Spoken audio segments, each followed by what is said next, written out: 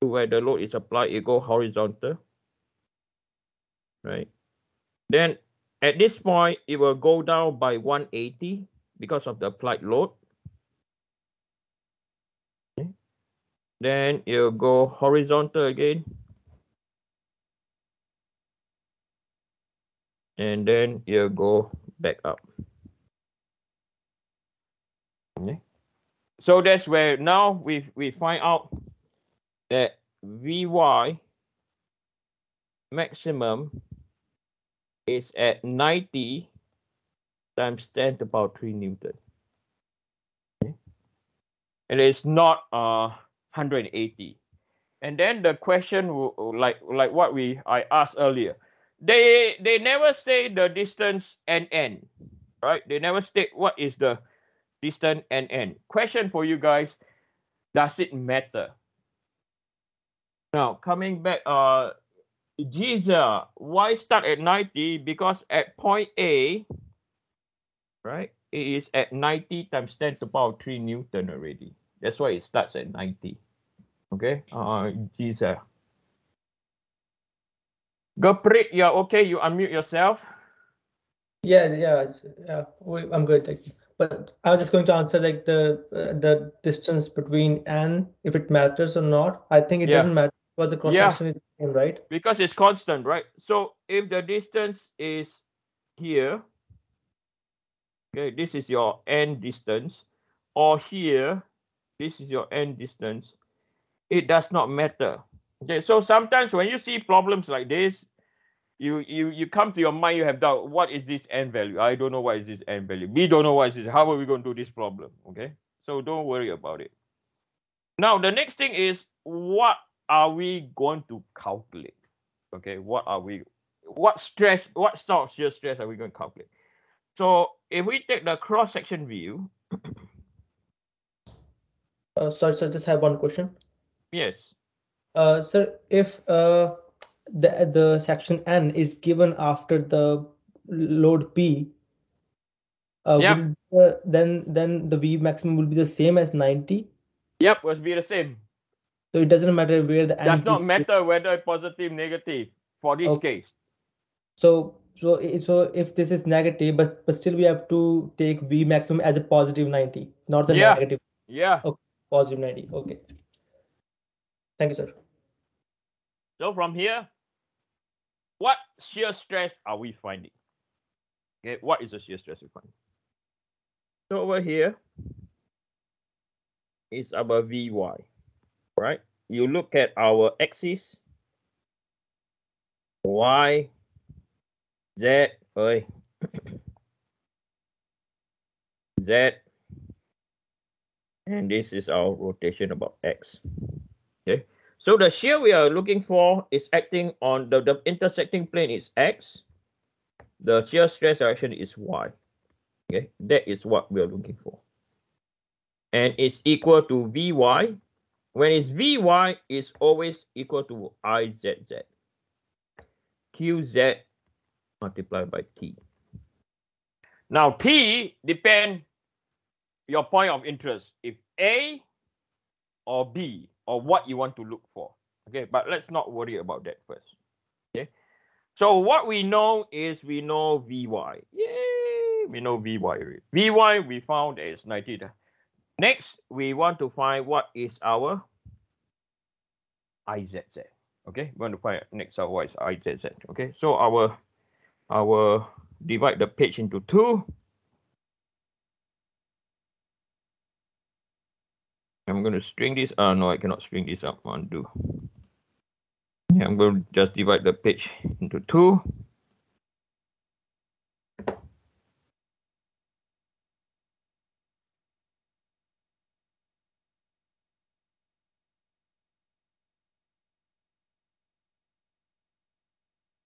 Okay. I'm going to string this diagram over here. Okay. So we are going to find centroid first. Okay. So, but in order to find Izz, is equal to BD cubed over 12 plus by area multiply by big Y bar minus small Y bar, and then you square the whole thing. Okay? That is the formula. So we don't know what is our big Y bar yet. Okay, so that's what. So the big Y bar is the global centroid. And the small Y bar is the individual section centroid. Okay. So we are going to divide this. Okay. So I'm going to blow this out so you can see better. Right. So again, define what is your Y and what is your Z. Okay. So what we are trying to determine is IZZ. So second moment of area about the what? Z-axis. Where this point is, I have not a clue for now. Okay, so this is the centroid. Where is it? I don't know yet. So this is our ZZ. Immediately apply what I've taught you. Okay, immediately you declare parallel to the axis is the width, perpendicular to the axis, this is the depth. Okay, immediately do this. Okay, less trouble. Okay, then I'm going to divide this section into 3 different parts. Okay, and this is how I'm going to divide. 1, 2, and 3. And the horizontal part that I've just drawn is usually known as a flange. Okay, I want you to get all these names right.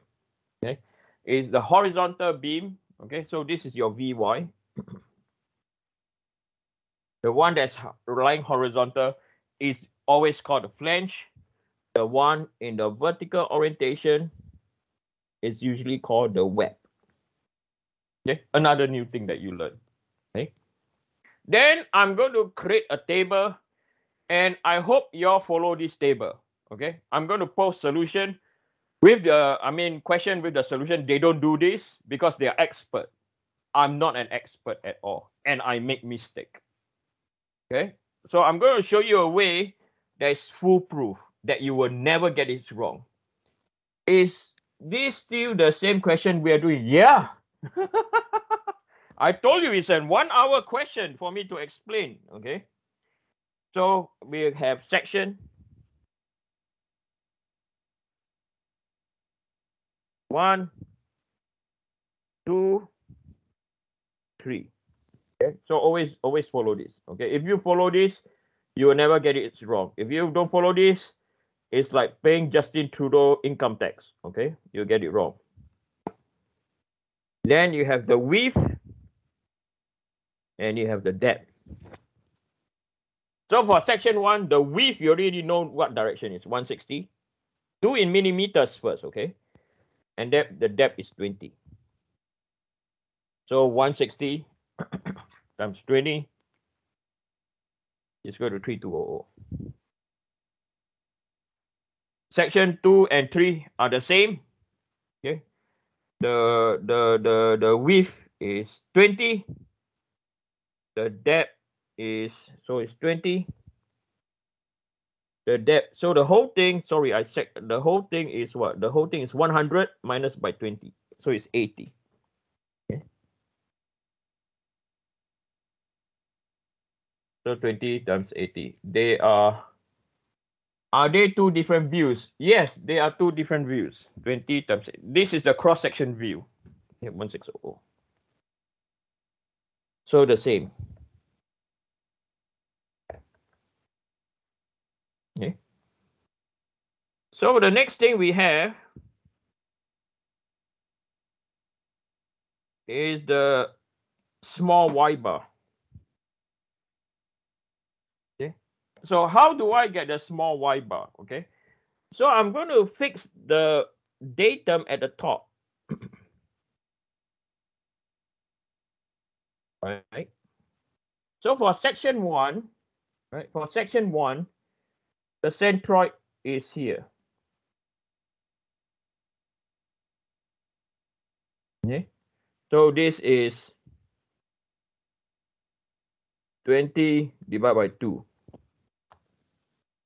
Right? So it's 20 divided by 2. The next one, the centroid is here. The 2 and 3 share the same centroid.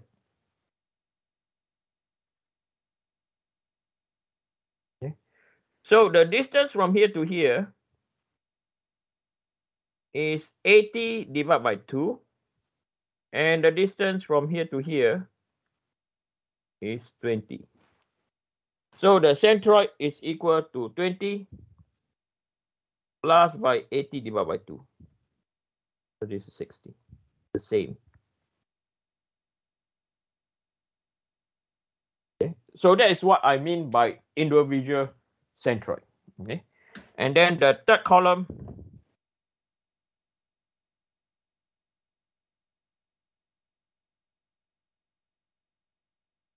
okay, the W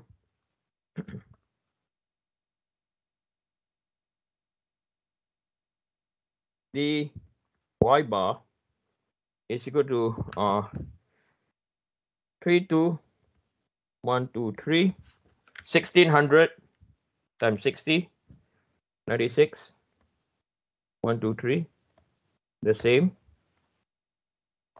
Then the last one, you do a summation of the area. Omega d is the area, right? 3200 plus 1600 plus 1600 is equal to 6400. And then the other one is 92123 plus by 96123 plus by 96123 is equal to 224123. Okay. Then you now can find the big y bar is equal to 224 divided by 6400. Okay, so 22400 divided by 6400 is equal to 224123 divided by 6400. 35 millimeters